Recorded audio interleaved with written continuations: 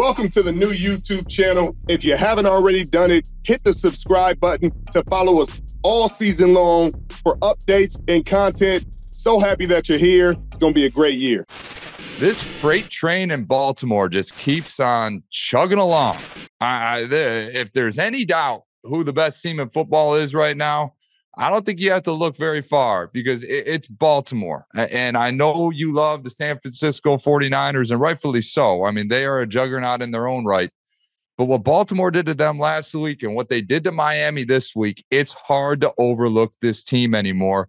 Richard, your thoughts on the Baltimore Ravens winning 56-19 over the Miami Dolphins? I mean, Mitchell, they put a whooping on the Miami Dolphins, and it was close-ish early on. There were a few mishaps by the Miami Dolphins. I think Tyreek dropped the touchdown pass that ended up being a field goal. But from that point forward, the Baltimore Ravens put their foot on their necks and their foot on the gas, and they pulled away. Lamar Jackson had 255 in the first half. He ended up with 321, 18 of 21, only had 3 incompletions, had more touchdown passes than incompletions in the game. A perfect 158.3 passer rating. He ran the ball 6 times for 38 yards.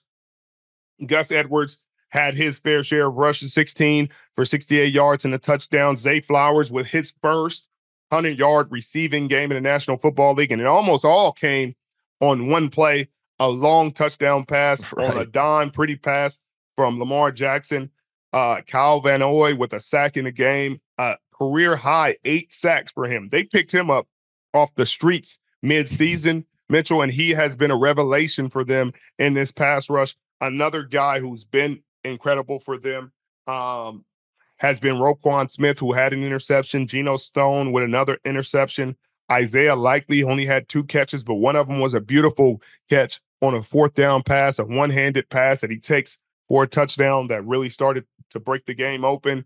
They look like the class of the AFC and the class of the league right now, on their way to obviously the number 1 seed. We'll see how the playoffs go, but they're going to be a tough team to beat. They're going to be a tough out.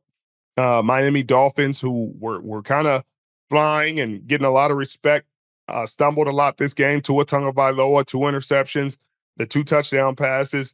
Devin Achane had 14 rushes for 107, 4 receptions for 30 yards. But Tyreek Hill only 6 catches for 76 yards. He was on that pace, still doesn't look 100%. So unlikely to get the awards that he was in line to be chasing. Bradley Chubb looked like he may have torn his ACL, which you hate to see. So, yeah, without Waddle and without Mostert, obviously, I don't even know if those guys played, if they would have made much of a difference. This team is just rolling. They're running the ball well. They're throwing the ball well.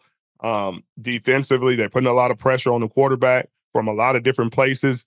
And so, Mitchell, you got to give them all the credit in the world. You put up unlike points. the Philadelphia Eagles, man, this Baltimore Ravens team is the furthest thing from predictable. I mean, they can do it all. They're aggressive as all get out defensively. Offensively, I mean, they are beyond elite. They can hit you from all cylinders. Everyone thought when Mark Andrews went out, this team was going to slide a little bit. Isaiah Likely coming out of nowhere, a Coastal Carolina prospect, just doing his thing, looking like a very, very good rising star in this league at this point. But Richard, I'm here to ask the tough questions. You know, that's why I'm here, Rich. That's what I hope you're here for, Mitchell. You know, you have not been on this Lamar Jackson MVP hype train over the last couple of weeks. You've been a proponent against it, if you will. And Richard, I got to ask, what does this guy got to do to prove to you that he's a worthy, recipient of an MVP award? Well, Mitchell, he had 5 touchdown passes in the game, and that's what we needed to see all season. We need to see a lot more touchdown passes. He had more touchdown passes in this game, Mitchell, than he had the whole month of September and the whole month of November and all the games he played. In 7 games, those 7 games, Mitchell, he had 6 touchdown passes. And in this game alone, he had 5. And so that's what we needed to see more of. That's the only argument against his MVP case, is that the touchdown numbers aren't there. This game, he showed both with his legs, with his arms, he's executing from the pocket. He got the yardage. But again, Mitchell, that's 24 touchdown passes now on the season.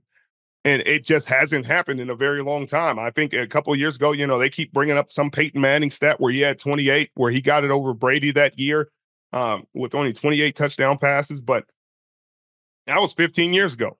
Of the last 5 MVPs, nobody has had less than Lamar's 35. And Aaron had 38. Last year, Mahomes had 41 touchdowns and 12 interceptions. And so everybody was bringing up the clip where I was like, man, Hurts is doing a lot for his team and he deserves it. He deserves a shot at it. And they're like, look, you said something about Hurts. And I was like, yeah. And then Mahomes got it with 41 touchdowns and 12 interceptions. So that's the thing. The numbers had to be there. They were not there for Jalen Hurts, regardless of the seeding or whatever, what the case may be. He didn't have the numbers in terms of touchdown passes. They had the number 1 record in the NFC, but he did not have the touchdown pass numbers. Mahomes did, and that's why Mahomes got the award. And so people were like, you're hating. I'm just going off the way they described this award and the way they picked this award for the past 5-6 years. And it's been the guy with the most touchdown passes. Well, not the most touchdown passes, but you got to have at least over 30. And you cannot show me a situation outside of 15 years ago where they gave it to Peyton, where a guy's getting it with less than 30 touchdown passes in this day and age. But this could be a new day and age. This could be the one that changes it all, because he is the heavy betting favorite right now. And they'll probably give it to him because you talk about Tyreek Hill, who had a chance at it, kind of falling off the map. He didn't play one of the games, and then the other 2, he had under 100 yards. Christian McCaffrey didn't finish this last game for the San Francisco 49ers, so his production dropped off, even though he got a touchdown.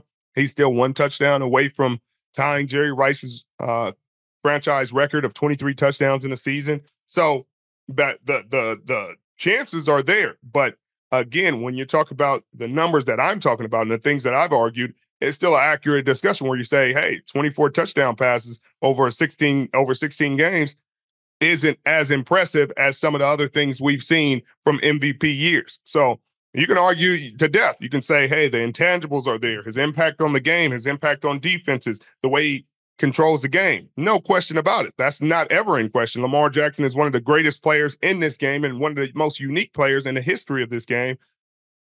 But again, Mitchell, the numbers are what the numbers are. Well, the next follow-up question that's going to come is, if it's not him, then who? And everyone else's mind immediately goes to the quarterback position. Mahomes, Josh Allen, Jalen Hurts, et cetera, haven't been putting on MVP seasons either. We're forgetting all the other skill position non-quarterback players. I mean, Tyreek, CMC, et cetera. I think Barry Sanders summed it up best in a tweet he had recently when he was a co-MVP years back. He's like, this is the year that CMC wins a co-MVP with insert quarterback here, because it's always about the quarterback. It always will forever be about the quarterback. And Richard, at some point in time, like you said 100 times, they're going to have to do their best quarterback and their best non-quarterback, because I don't know how you don't give it to Lamar, but at the same time, it's just becoming a quarterback only award, and it's kind of unfair.